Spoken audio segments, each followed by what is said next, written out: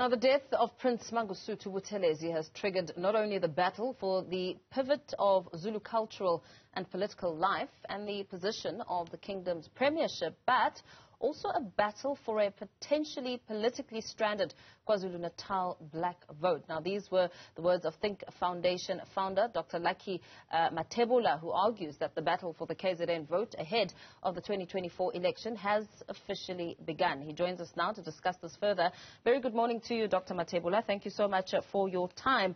I mean, the Prince Mangosuthu Buthelezi was laid to rest yesterday, and as that was happening, in the build-up to his final day where he was being laid to rest, there was a lot of mixed emotions by South Africans from all walks of life.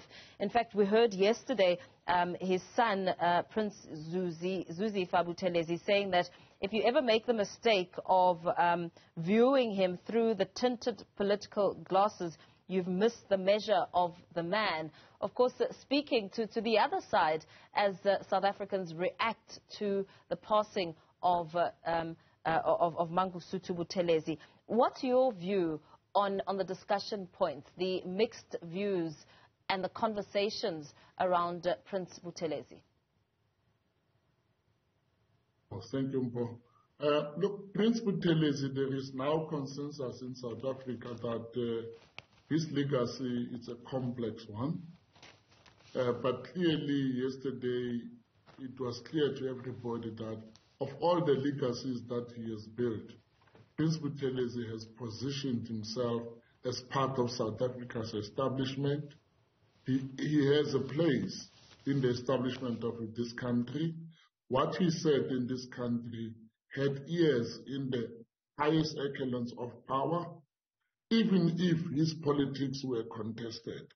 But one thing about Prince Buthelezi is that he commanded a constituency that many people in this country after his death will be clamoring to actually get that constituency for their political purposes.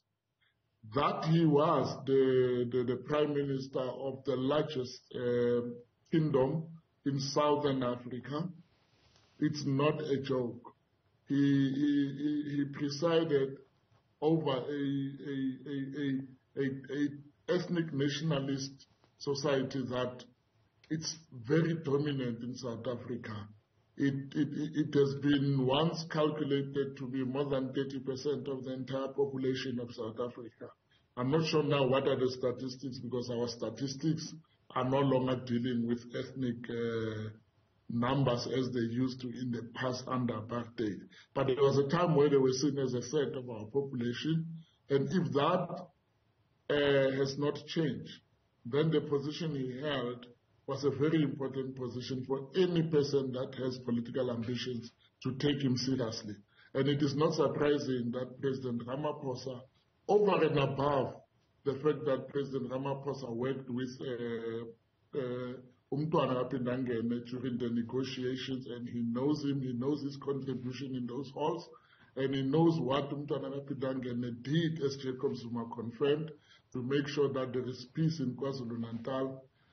Over and above that, President Ramaphosa, I think, was also looking at the reality that this man commands an important constituency in South Africa, and it cannot be undermined. And so is all other political leaders.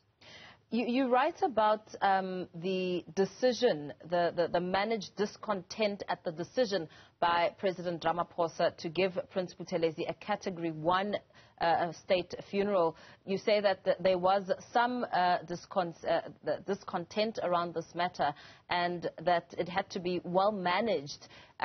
Talk to us about that. Yes, I think when President Ramaphosa announced a Category 1 special state funeral for Prince Mangosuthu Buthelezi, there were a lot of discontent that emerged in mainstream social media conversations of the governing party. And I think the most brave person to deal with it was Dr. Snuki Zikalala, the president of the Veterans League. He raised in his letter, he wrote an open letter and it was circulated. In his letter, he raised that what criteria was used, and he tried to argue all other criteria in that letter. But the essence of that is that there was a discontent about how Prince Buthelezi was memorialized. But the truth is,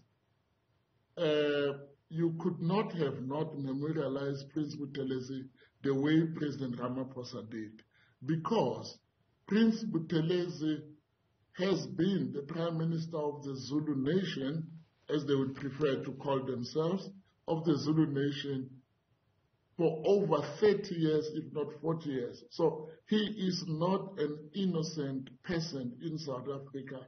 Actually, there are other people that were given special funerals, that were given state funerals, and they are nowhere near in contribution comparison to what Prince Buthelezi did for his country, barring the blood on his reputation of the violence that resulted out of the differences between the Inkatha Freedom Party and the ANC. And he later tried to clean that image. But we all know and we all agree as South Africans, and I don't think if none of the IFP people, his children and whatever, tried to contest that yes, the legacy of our father has blood in his hands. It has a history that is not good about it, but that history about it, it's like one of your anchor journalists yesterday gave a very interesting example, is that if a good chef makes one mistake with one plate and he has 100 other plates that are good, do you say he's no longer a good chef? I can't remember who's that, but one of your guys in ENC said that yesterday. Yeah. The reconciliation with the IFP is going to be a conversation that really is one that we talk about, because as I read the Sunday Times, it says that in talks before his death, Buthelezi had said he wanted the ANC to recognize his role as a freedom fighter, and that he formed the IFP in 1975 with the permission from then long-serving ANC President Oliver Tambo. And yesterday we heard President Ramaphosa giving perhaps the strongest indication yet that he's committed to reconciliation talks between the ANC and the IFP.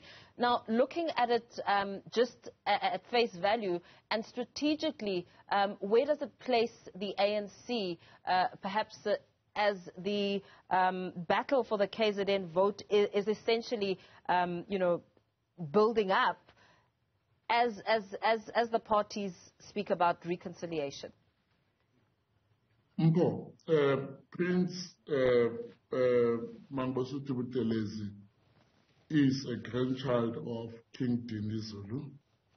His uncle is Pixley Kaseme, the man who was very instrumental in the formation of the ANC in 1912.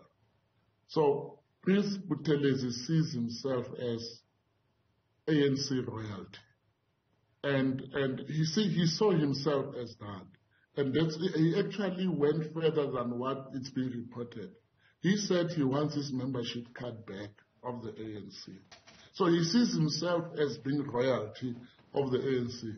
So the ANC and the IFP should work on a mechanism where they should find a way of reconciling that request of Prince Mangosuthu Buthelezi so that it can be settled. But the other thing about KwaZulu-Natal is that KwaZulu-Natal has experienced a very serious leadership drain. We cannot ignore that. Firstly, they lost Isilo, King Goodwill Zwelithini, is it Pegizulu? They lost him.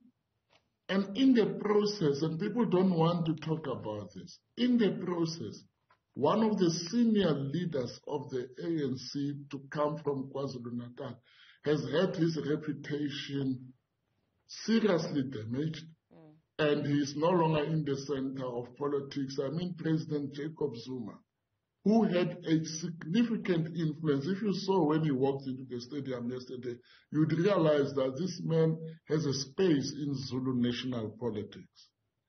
Then now they lose Chief Mangosuthu Buthelezi. And Mrs. Zulu still has to grow into that position. Yes, Uyisilo, he's the king of this, but he has got to grow into that position and pick up the stature of that position. At the moment, he's seen as just the son of the king. He's seen as a young man, and he needs elders to help him to manage this Zulu nationalism.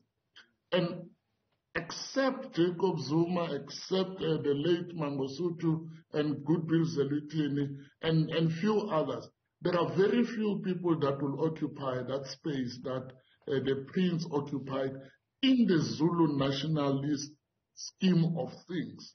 And I think that is why the contestation to grab the votes that were in the IFP because of the person of Buthelezi himself is going to be fierce, and if not properly managed,